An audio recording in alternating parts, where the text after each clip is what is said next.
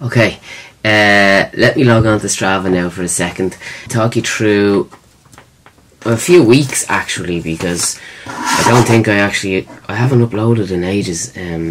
So the last time it was actually I think 3 weeks ago. So I had a trim 10-mile race, which went actually really good, but I have no footage of that apart from my breakfast. Okay, so I used that week as kind of like a down week.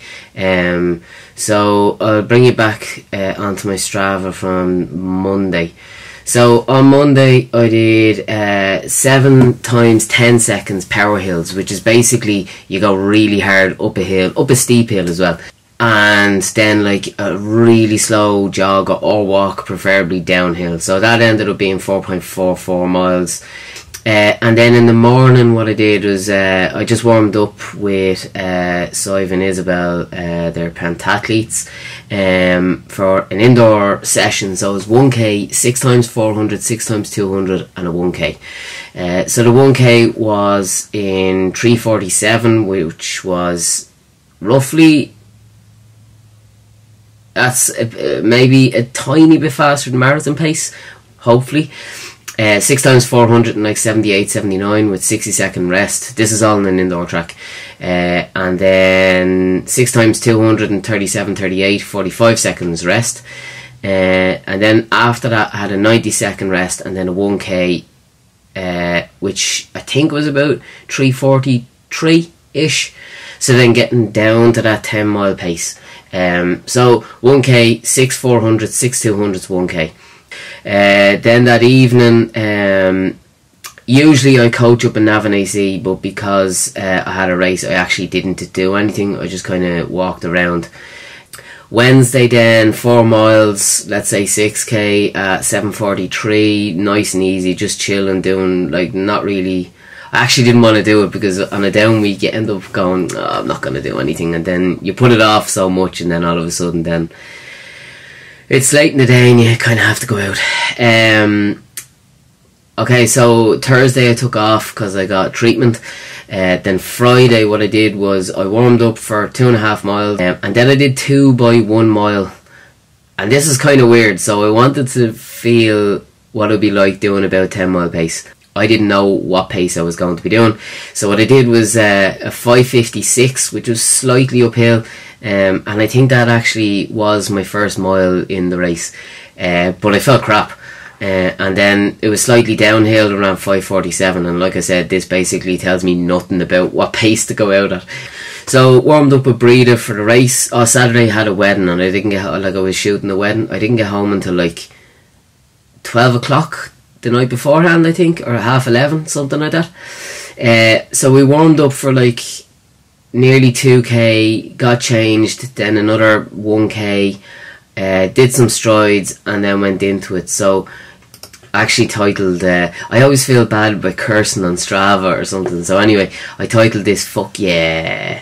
So anyway, first mile 5:52, second mile 5:51, third mile 5:53, 5:49, 5:55, 5:42, 5:56, 5:53, 5:57, 5:44. If you don't know trim is like kind of flat to downhill, and then it goes uphill from 4.5 miles onwards, and then it says it goes downhill at the finish, but it definitely doesn't. It's an uphill into an industrial estate. It's the worst finish of a race ever. So I averaged 5:49, which, looking back on the Friday, the 5:47, it's roughly, I kind of knew where I'd be roughly, but I couldn't tell you if it was going to be like faster than 5:45 or not. So I ended up doing 58:25. I didn't think I'd be running under 59, to be honest with you, and it's the fastest that I've gone in years. Okay, so the following day I did, my knee was killing me actually. I fell going up the altar. I'm not going to show you that, but I creamed my knee out of it, and it's actually still kind of sore. So did 4 and a bit miles at 8:44 pace. This is the next day after the race. I was just jogging, I was connecting with the birds pace. The next day I did close to 6 miles, that was Tuesday, but still again really easy. that evening then I did another 4.5 miles, so that was just over that was close to an 11-mile day. So then Wednesday I did 5 miles, 8:11 pace, which is probably like 5:15 or 5:10, something like that. And then on the Thursday, now I had to do it on the Thursday because I was too busy on the Friday to be doing a long run. So I did 22 miles at 6:56 average.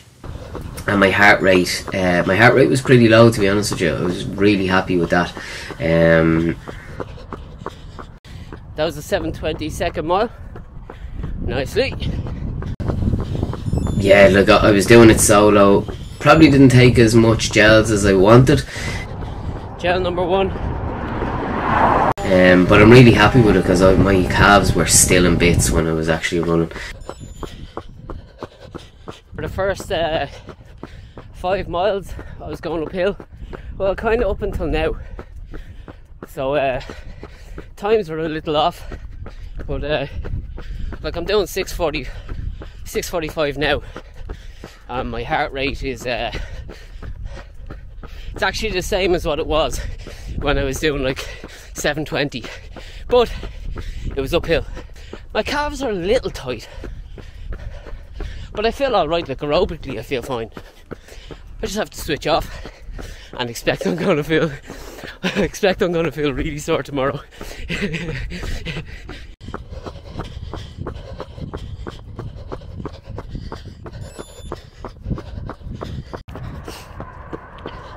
Gel number 2. Gel number 3. Feeling good so far. I'm actually surprised at how good I feel, given I did a race like a few days ago. I'm in shape. My battery ran out, sorry, but here you go.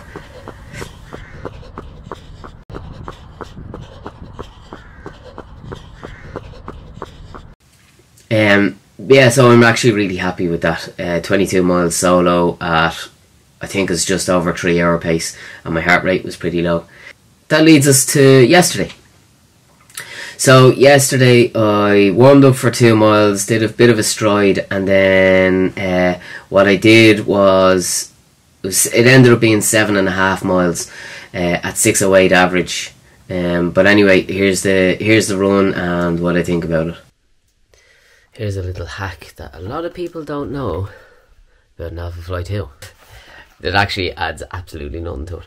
But can you see the way I have these laced in comparison to these? So I do these with every single pair of runners that I get, because I can't hack the way they come laced. So they always come laced like this, but I changed them to this. The first hole here, it goes under the loop, where I have to put it over. Yep, that's my life. Okay, anyway, on the cards today, it kind of looks like a really old phone or something, doesn't it? Anyway, on the cards today, 2 mile warm up, then I'm going into 12 or 13k, whatever 8 miles is. Alternating, I'm changing the case today, so alternating for 2k at marathon pace, 1k half marathon pace, and keep on doing that for 12k, and I look rough. So yeah, my long run was Thursday, and I had a wedding, so I worked for like 14 hours or 15 hours or something like that. Sorry, I was shooting a wedding, not at a wedding. And then I just kind of woke up during the middle of the day. I kind of felt a bit bad, like I kind of just got a bit nasally, but I didn't feel tired or anything like that, but my eyes are really irritating. You can kind of still see them. Haven't ran since Thursday, and it's Monday today, but I'm going back to regular schedule because I actually feel alright. I feel like I can do a session, but obviously I'm going to keep an eye on my heart rate and a few other markers, and if I feel crap, I'll pull the plug. If I feel good, I'll continue. There's no point complicating it. One session won't make you amazing, and it won't make you bad either. You have to keep that in mind. So yeah, I am sipping on Precision Fuel and Hydration carb drink. It's like 60 grams of carbs with like 1,000 milligrams of sodium. And I'll show you the package that arrived from Precision Fuel and Hydration. And I can't wait to get those chews into me as well. I'm gonna actually have a chew before my run, and then I'll take a gel on the run. Okay, see you out in the warm up. Oh. Here we are, Turkish Delight type things. That's be an easier way to open these. Oh, there's little grooves here. Oh, fancy packaging, look at this. They're actually smaller than what I thought, so that's 2 of them there. Alright, taste test. Original. They're actually exactly like a Turkish Delight in texture. And then in flavour, they're like, there's no real flavour of them. Like, obviously it tastes like a sweet, but like there's no actual like lemon or rose water flavour. They're good though. You see how, oh god, I'm making a mess. They're pretty good. I approve. So that's 30 grams of carbs plus the whatever I had of the drink, and then I'm gonna bring this with me as well. So this is only like half full. So this has the liquid, the carb drink, carb mix from Precision Fuel and Hydration. Anyway, I'll see you out on the run. Jeez, it's actually quite cold out. It didn't look cold, but it is cold. I'm gonna have to, after my warm up, I'm gonna get some gloves on.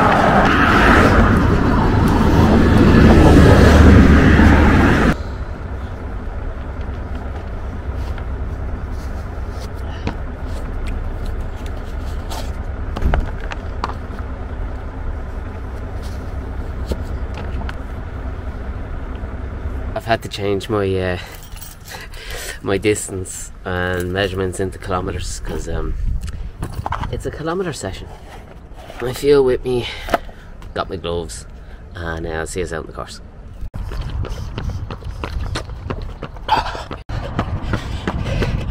$1K 355 or 620 a mile. Not feeling too comfortable. Coming up to 2K 355 or 316 or 616, 337 per K or 549 I think. 3K done. 356 or 620, and that was uphill. Some recovery. 350 or 616. 1K hard now. Whoa, that was uphill. 339. Fuck. 352 and 617.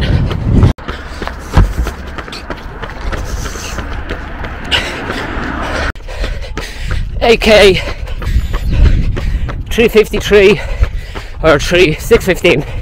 Now up for a K. Woo! Whoa! 333, and I think that was like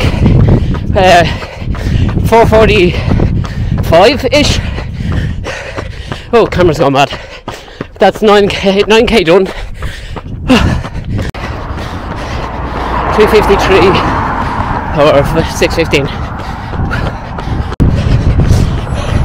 620 or 356. Last pickup on the way. Woo!